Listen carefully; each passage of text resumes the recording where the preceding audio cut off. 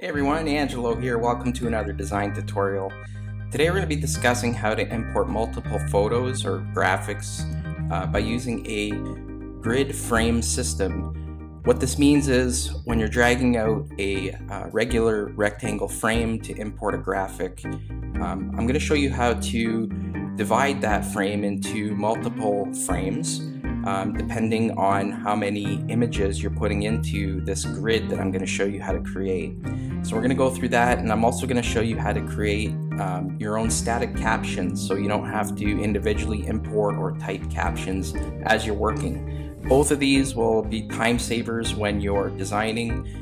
You want to spend less time on these kinds of things and more time on being creative. So these two steps, creating your own caption system and creating a grid frame system, are two ways of improving your workflow, so to speak. So let's get started.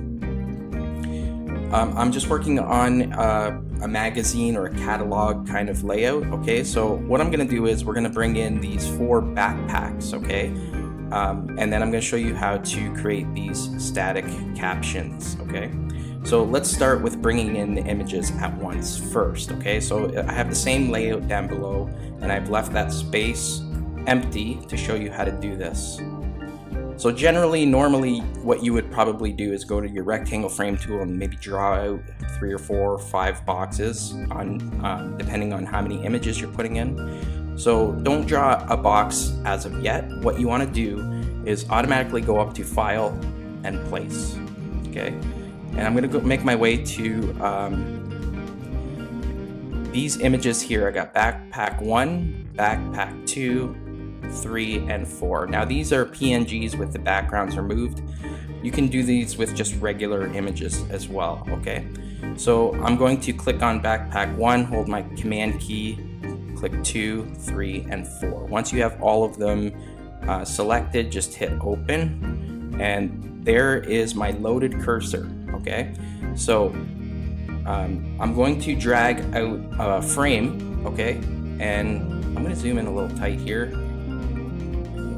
My page a little bit, and what I'll do is I'll start on this guide that I have here. I can always maneuver these frames afterwards, but that's a good starting point. I'm gonna left click drag, and as I drag, as you can see, it's just creating one frame for me. Okay, so what I want to do is, because I have 4 images, I want to create 4 different frames, image frames here. So first off, I'm still clicking, I haven't released yet, and I'm going to click, or I'm going to press the up arrow key. What that does is creates 2 frames, and then what I'm going to do is I'm going to also hit the right arrow key twice. Actually, I just need 4 boxes, so if I did hit it twice, it would create 6. So I only need 4 because I only have 4 images. And now I can proceed and draw out my text, my image frames here the way I can. You roughly want to draw them out according to the sizes of your images. Now, what's going to happen is, as I release, there's my 4 backpacks, and what I'll have to do now is I'll have to go in and kind of maneuver them to get the effect that I did up at the top. So let's do this. I'm going to, that one's good. Actually, a good starting point is Shift Option Command C, and then work your way down. So I'm going to nudge that down a couple of times. So Option Command or Control Shift greater than or less than, and then I'm just using my left arrow key and up arrow key to maneuver that. And maybe I'll use these guides here as a way of positioning that. Maybe we'll see. So Shift Option Command C. Let's do the same here. The same here. Okay, that one's really big, so I'm just gonna go backwards. So that might be a little bit bigger. And let's move that. So let me, with my selection tool, I'll use this guide or this gutter as a good center point. Something like that. And then maybe do the same thing here. just to give equal space between. I'm gonna nudge that one down, move it up. Maybe one more, move it up. Nudge this one down. So you're kind of just eyeballing this right now, okay? Because these are PNGs with backgrounds removed, it's hard to gauge how it would look, but the idea here is have the backpacks the same size or close to it, okay? You don't want one backpack bigger than the other. The idea is, I can tell this one here could be bumped up just one more and then position something like that, okay? So if you notice here, I didn't alter any of the text frame or the picture boxes here, okay? I just went in, clicked the donut, and altered, maneuvered the content within that frame, and that's the idea. So what I'm gonna do now is I want to collect these two, select those, and I'm just gonna nudge those down. Okay. Nudge those down. Why am I doing that? Is because we need space under these backpacks once I put in the captions. So I'm nudging those down. That's good for now. We can always revert back, okay? So I'm happy with the sizes of those backpacks. If you look up here, it's pretty close, okay? If you wanted to, you can increase the size or decrease, but I'm happy with that. Maybe just move that up just a little bit, okay? Good. So that's it. That's how you would create a grid of photos. Now, that doesn't necessarily mean you can't go and alter these individually. They're not tied together. It's just a quick way of creating more than one frame and importing multiple photos at once rather than doing it individually. Now, you don't want to do that, okay? So there we go. We have four boxes. Now, what I'm gonna do is I've created these little prices here. I want those. I'm just gonna click one and copy it.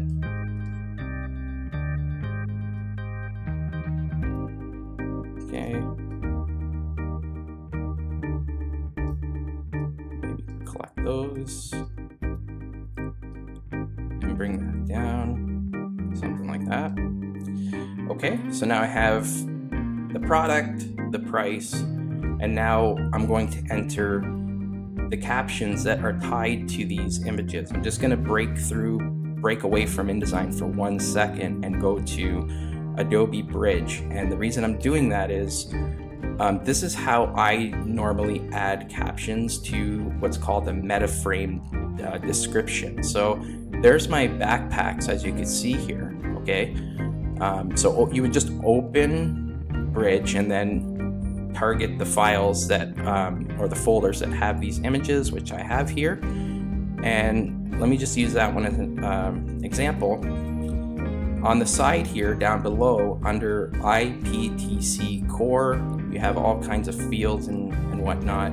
The ones I want to target are description. You can add a little headline here if you wanted to, but the most important one to target is description. So this is where you would add what the product's about, what the image is about, what's going on in a graphic and an image. So this would be good in, editorial design if you were running cut lines or captions, okay? So once you've done that, that's it, you're done. And now you would save it, and those metadata are tied to each image here now, okay? So what I'm gonna do is I'm gonna click on one, hold my hold shift. Let's try that again. Click one, hold shift, and click the others. I'm gonna go up to Object, Captions, and Caption Setup. Now I've already set these up here, okay? This is the dialog box that you're going to get.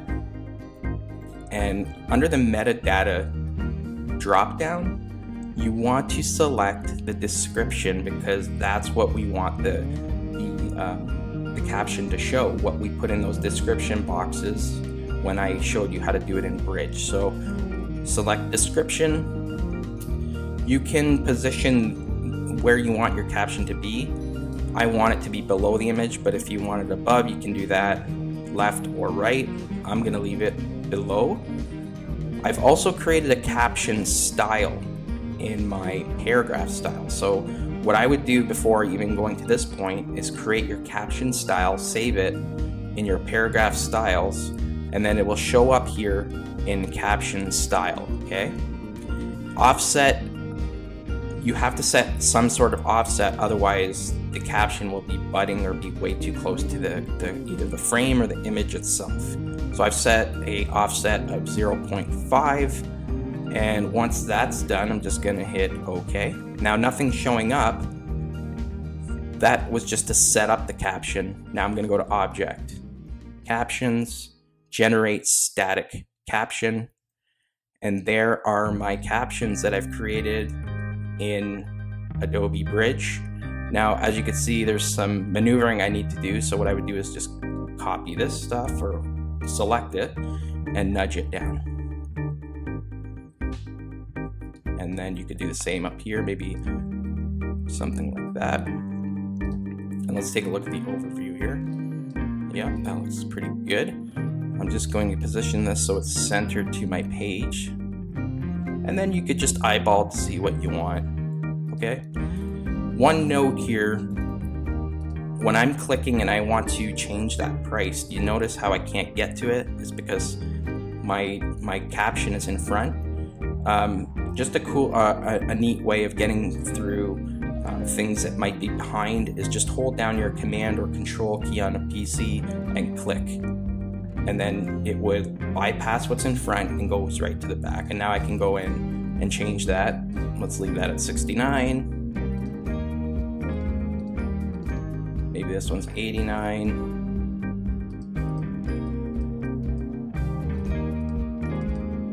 This is 109.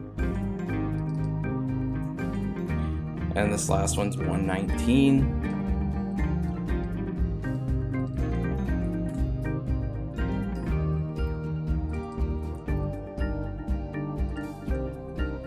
Okay, so that's a quick way. This is very good if you're doing a catalog, much like I'm showing you here. You know, you want to put in descriptions of different items at once using the static caption feature. Now, if you needed to alter one of these captions, you could just go in and edit them this way. That won't take effect in the actual overall master version of it in Bridge. So you'd have to go back to Bridge, do your changes, and then apply that change. Go back to InDesign, go to your links panel, and then reapply that. You would update it. So you'd go to these 3 lines and then update the link. And then you would reapply that caption static to that image or all the images, okay? But that's totally up to you. So that's it. That's today's tutorial. I hope you enjoyed it. Try to use these 2 techniques when you're designing. Integrate them into your workflow because it's going to save you a lot of time and it'll give you more time to be creative as well. So hope you enjoyed it. Take care and we'll talk to you soon. Bye now.